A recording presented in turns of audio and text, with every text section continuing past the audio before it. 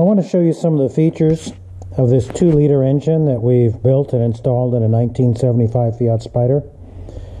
First off, we've replaced the 1800 with a 2-liter.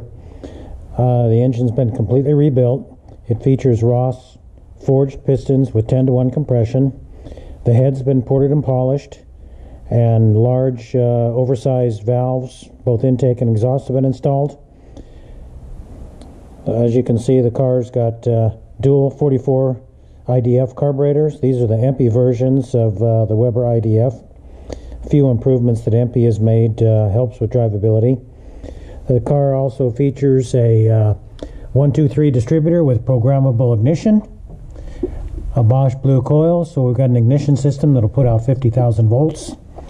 Engine also features our exhaust header, our design with ceramic coating and polished. The engine features our billet aluminum flywheel, which only weighs 9 pounds, helps the engine rev quickly.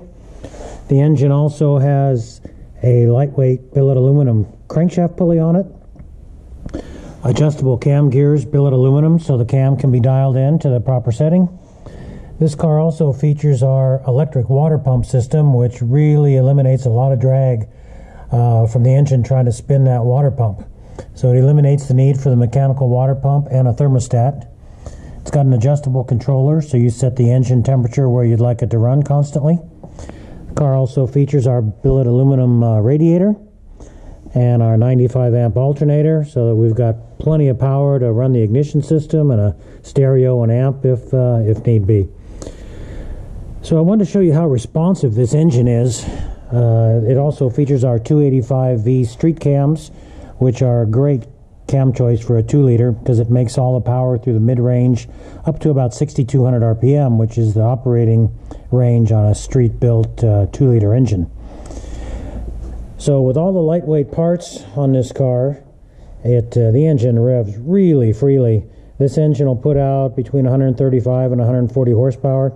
It hasn't been dynoed yet because we're still in the break-in phase with this motor. So we'll talk a little about some of the other features. We've featured the electric water pump in a couple other videos, so I won't go into it too deeply. But one of the advantages is, without a thermostat, the engine temperature is controlled by the speed of the water pump and also by the cooling fan. So on startup, you get slow circulation till the engine starts to reach operating temperature. Then the water pump picks up the speed and circulates the water at the speed it needs to keep the temperature at the setting you've chosen. So one of the advantages is, with no thermostat and gradual warm-up, is you don't get hot spots in the engine. On a car with a thermostat, you'll see temperatures up in the 220 range at the water outlet because the water's not circulating through the radiator yet as the engine warms up. We don't have that issue with an electric water pump. It also runs for up to 3 minutes after shutdown to eliminate any hot spots in the engine. It can also run the cooling fan if need be for up to those 3 minutes while the water's circulating at a slow speed. So we're going to start this engine up now, and we'll let it run for a minute, and then you can hear how responsive this engine is.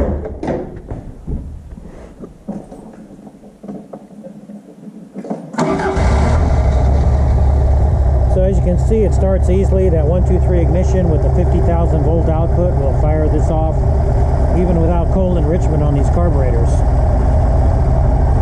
So as you can see down in the radiator, the water is circulating immediately with the electric water pump, and it'll circulate at a speed to let the engine gradually warm up.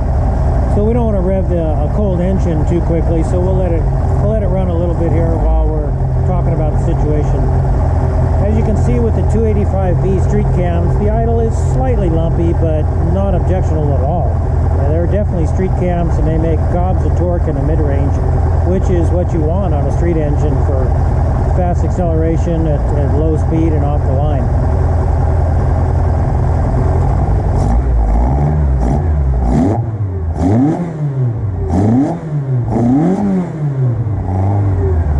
So as you can see, even with a cold engine, the engine response is just excellent.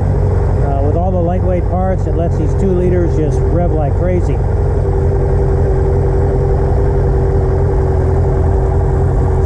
Parts are available on our website at allisonsautomotive.com. The intake system features our tubular intake manifold, the EMPI carburetors. As I mentioned, these are 44 IDF clones. The oversized intake and exhaust valves are available, the exhaust header, the ignition system, the forged pistons, the billet aluminum cam gears, the lightweight crankshaft pulley, the lightweight flywheel. All these are available on our website. They're in stock for immediate shipping, with the exception of the pistons. Pistons are custom made to your size, so those do take a few weeks to have those made. But other than that, enjoy the sound of this engine, and thanks for watching.